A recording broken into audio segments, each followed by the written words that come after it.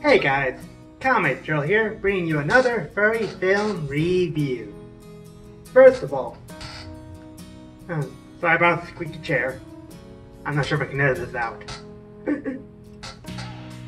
Anyways, all films I review will be told from my personal point of view of them, and will feature at least one character that is an animal or animal-like in nature in the main cast. What I mean by this is that they play a major role and not just there in the background, and they all will have a typical speaking part. If you have any movies you would like me to review, put them in the comments below with hashtag furry film review or hashtag film review, depending on how much you want to type. And to make sure that I don't ramble on like in my last review, which should be in a link somewhere above me, I got an actual script this time. In addition to this, at the end of my review, I shall tell you if I think it is brilliant. I'm only up a little squishy light bulb here. Or deserves to get slapped in the face by a fish. Okay, ready? On to the show. We all heard about Robin Hood at one point or another in our lives. He stole from the rich and gave to the poor.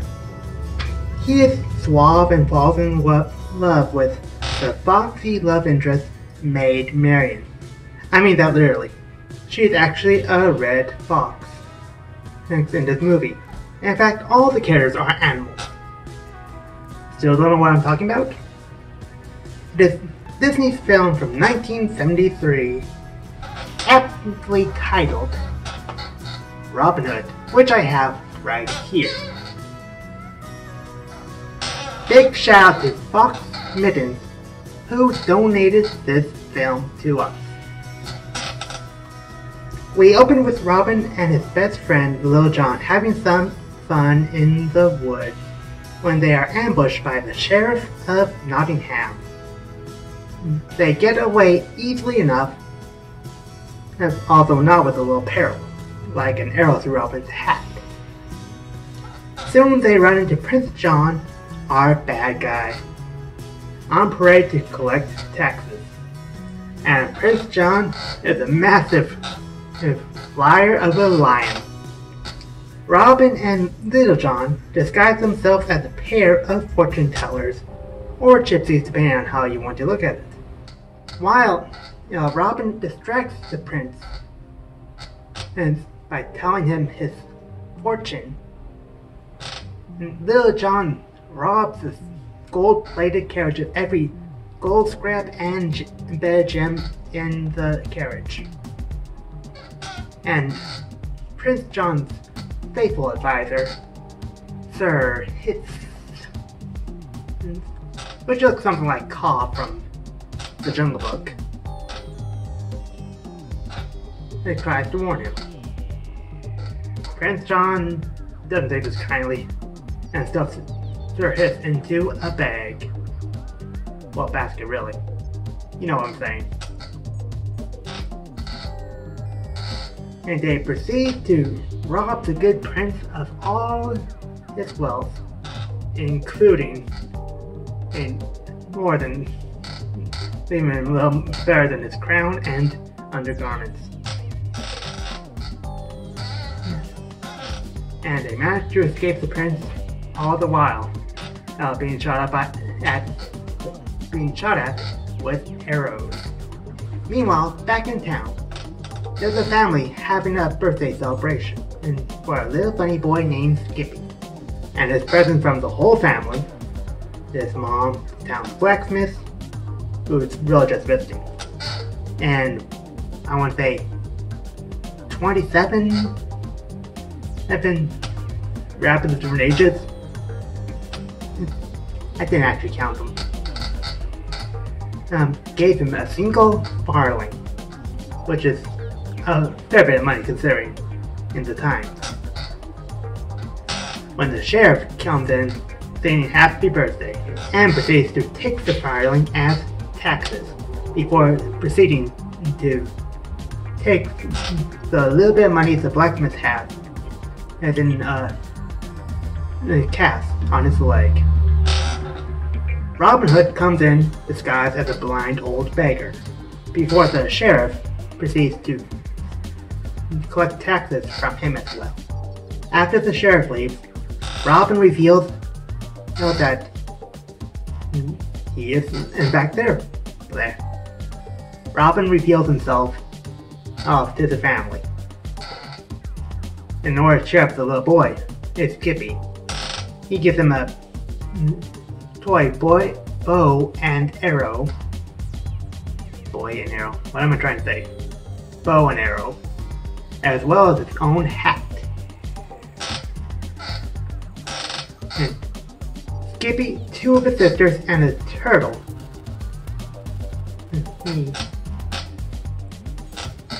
Named Toby go out to play,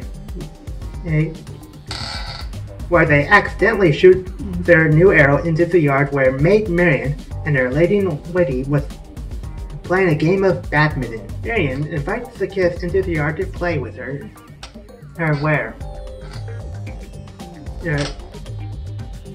They pretend to be the sheriff.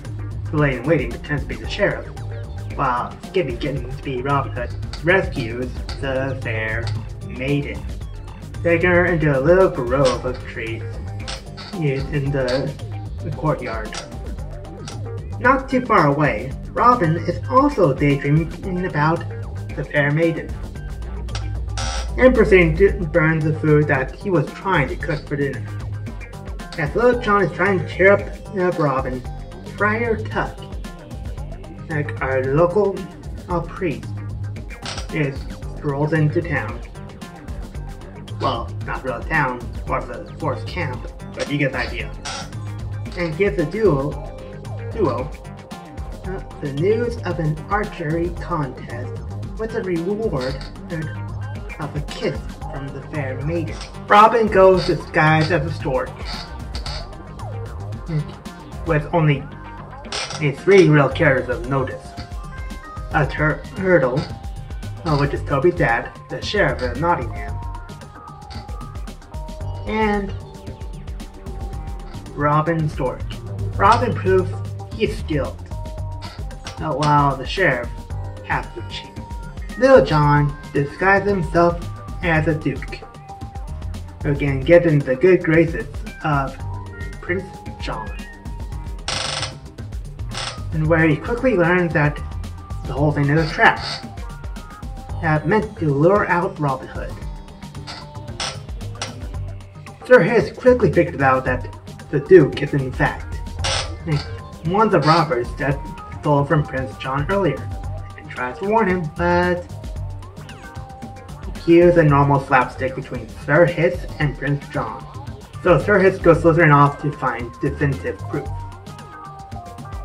He quickly discovers that the stork is in fact Robin Hood, and he goes back to warn Prince John of this. The blacksmith and Friar Tuck take Sir Hiss and stuff him into a barrel of ale. That's an alcoholic drink if you don't know that.